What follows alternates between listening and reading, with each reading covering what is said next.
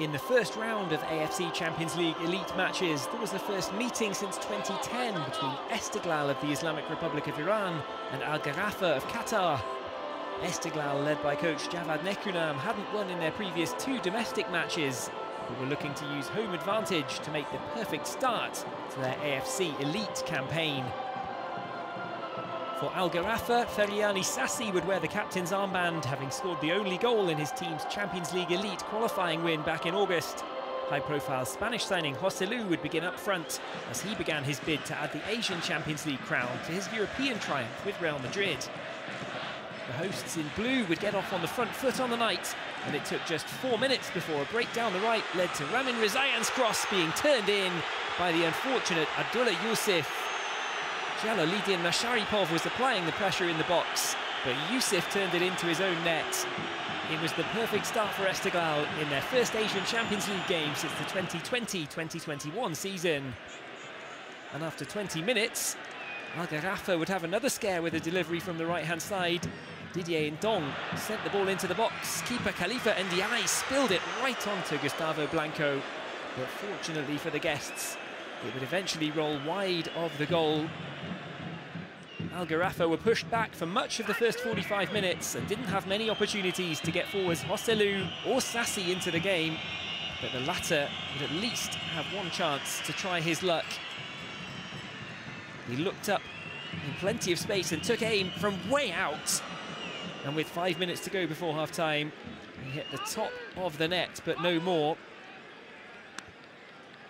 The scoreline therefore 1-0 to Esteghlal, the hosts, at the interval, and the home team had been the better of the 2 sides. They resumed their dominance after the break. Rezaeian with the free kick. But from the dead ball situation, his shot never really looked like troubling Khalifa Ndiaye in the Gharafa goal. Gustavo Blanco would have the next chance to keep Ndiaye busy though. He outpaced and outmuscled the Gharafa defence, but the goalkeeper rushed out to clear the danger in the 64th minute, keeping the scoreline at just 1-0 going into the closing stages. With a little over 10 minutes of normal time remaining, Esteghlal would finally be able to extend their lead. Mahdad Mohammadi clipped the ball through for Rezaian on the right-hand side, and the Iran international did the rest in some style, getting into the box, nutmegging one opponent and firing low beneath the goalkeeper's glove to make it 2-0 for Esteghlal. He had an option in the middle, went himself. Fleet footwork from the Iran fullback though.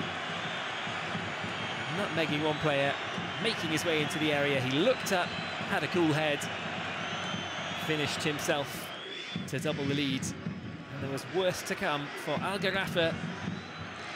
3 Esteghlal substitutes linked up in the closing stages on the left-hand side. Kakuta played in Jalali, and Jalali picked out Arash Rezavand, who slotted the ball home with a little bit of pinball on its way into the net. 2-0 became 3 in the 88th minute of the game.